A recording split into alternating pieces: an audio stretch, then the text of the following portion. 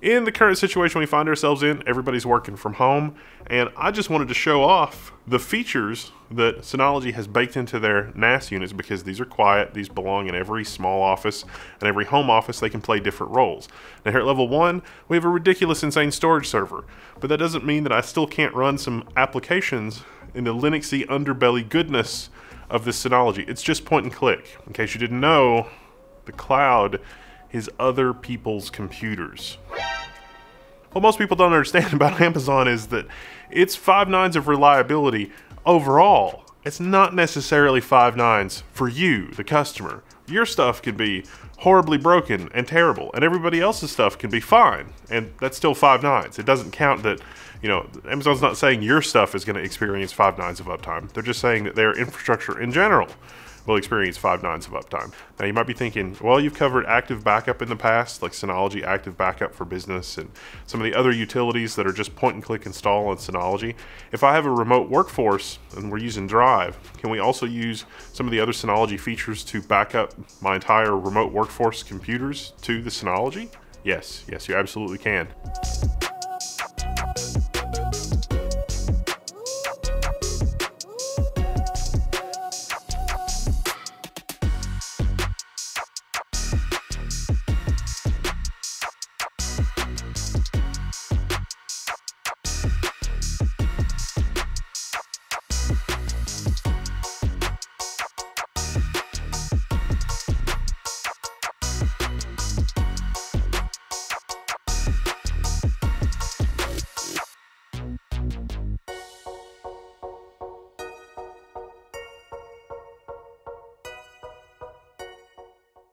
So that was actually not the cloud. That was powered by this thing.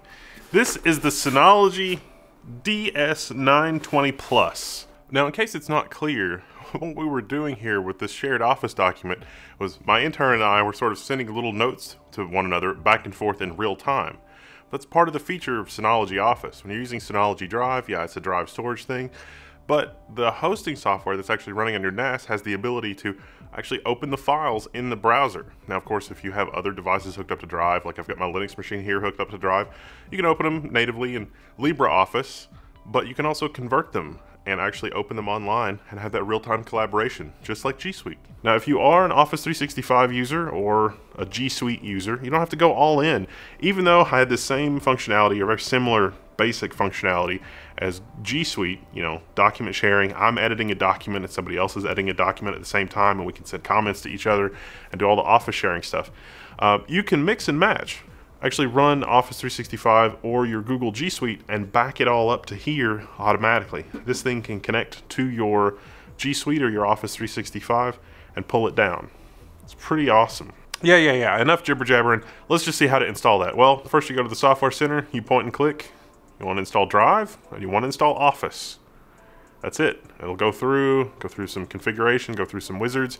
You're good to go. Have you forgotten what your Synology's IP address is on the network? No problem. Just go to find.synology.com. Because of some browser security and some other stuff like that, it'll actually take you to quickconnect.io. Quickconnect.io is a sort of a little sandbox that will let the browser scan your local network, but because it is sandboxed, it won't let whatever it finds on your local network scan be reported to the cloud or the internet, because spying and stuff, which is a feature I can appreciate. So if it's just that easy, 2 clicks, 2 installs, this video could have been 30 seconds long. There's got to be a catch. What's the catch? Well, with Google Drive, they actually do back up your stuff and provide some version control and some ability to recover in the event of an outage or some other problem. And that's the only thing that we haven't really talked about. The way that I'm accomplishing that is I've got another one of these units in the basement of my house, and setting up this thing to replicate to the one at my house is pretty easy. Because of the way snapshots work, and because of the way passwords and the controls and stuff like that work, I've got this thing replicating to the other Synology. And so let's say ransomware happens. Ransomware is going to encrypt all the files. And let's say my drives are almost full. 10 terabyte drives, but I've only got 2 terabytes of free space. The ransomware is going to go through here. It's encrypting all the files. It got started at 5 o'clock on a Friday. Nobody's going to touch this over the weekend because, you know, we're party animals around here. Ow, that was my knuckles. Nobody's going to touch this over the weekend because, you know, of course we're party animals. We're not super nerds. We're going to roll in Monday, double click on a file, and it's like, oh, your files have been encrypted, blah, blah, blah. This thing will have replicated to the one off-site. An off-site replica is not necessarily a backup, but the way that I've configured my off-site replica, it actually has snapshots. And the snapshots are configured to be more important. So as it was getting the replicated data, it didn't really have enough space to hold the encrypted data, you know, because I only had 2 terabytes of free space, plus my replicas. But I've got my replicas set up to be important. So that thing just stopped accepting changes from this thing and sent me an email. And if I'd been paying attention to my email over the weekend, then I would know, hey, there's something very wrong because many terabytes of information have changed on the NAS. Now, one thing that I will caution you on, if you are going to open up your NAS to the internet, you're going to forward a port or allow inbound HTTP connections or allow inbound drive connections, you're not going to use a VPN, you absolutely must keep the operating system, that's the Synology firmware, that's the Linux underbelly, you must keep that up to date and you must update it regularly. You can set it to auto update, but that's something you should still check on at least once a month as the system administrator. You also should update the applications. They can, you know, update separately.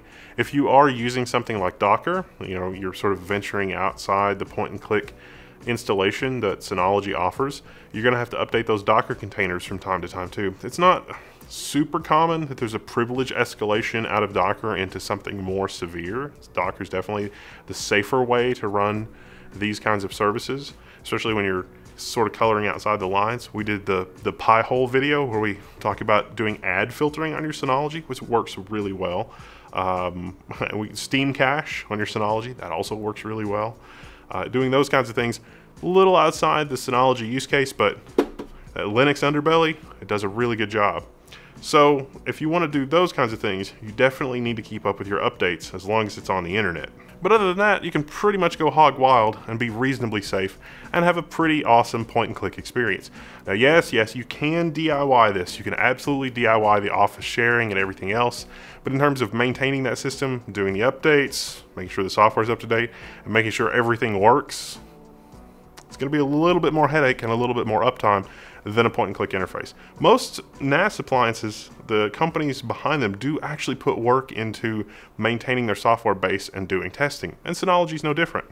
And in the event that something does go wrong, you've got the option of setting up more than one Synology. Just buy another Synology, set up Snapshots and Replication.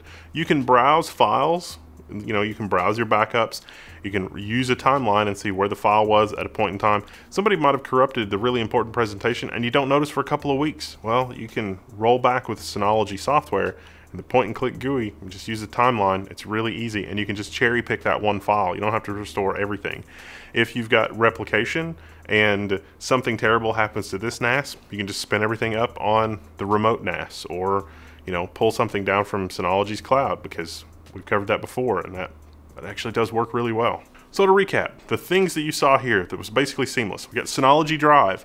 You can access a drive letter on your local PC as well as from the web and get to applications. All of your applications and files and crap like that can be stored on your Synology. Your documents, anything that you need to keep. Any documents that are on your remote workforce's PCs, they can be stored here or replicated from their PCs to here. That's Synology Drive. If you want to do document sharing with real-time collaboration, that's Office. Office runs on top of Drive. So that gives you the functionality to open up, say, a Word document that somebody has uploaded, or an Excel spreadsheet, or, well, let's just call it word processing documents or spreadsheets, that kind of thing. The format does matter a little bit because this is open source tools that we're using to manipulate these file formats, and so it's sometimes not quite as fully functional as Microsoft Office applications, but it can deal with basic files of those formats. You can do real-time collaboration, adding notes to one another and that kind of thing, which is pretty awesome. Most people don't realize that that kind of functionality exists in open source software, and companies like Synology can leverage that in their products for a really seamless user experience. It's really awesome software, and the fact that Synology makes it so easy as, you know, point and click, is you can just pick this up as an appliance and sort of be off to the races. And you don't have to pay really high monthly fees. You just buy the hardware, hook it up on your internet connection, and you're good to go. Be sure to check out their Synology configurator, because you can get, lower end Synology devices all the way up through multi-bay rack mount solutions for the enterprise. Just depends on what you want, but they've got the same Synology software stack. And, of course, the rack mount system is going to be able to handle a lot more Docker containers and a lot more files and a lot more throughput than, old Bessie here. But I could put 40, 50 terabytes in here with redundancy, no problem. Caching, the whole 9 yards. I mean, just a quiet cube. Anyway, thanks Synology for sending over the NAS unit and letting me play with the software. I appreciate it. It's been a lot of fun. I'm Wendell, this is Level 1. I'm signing out. I'll catch you later.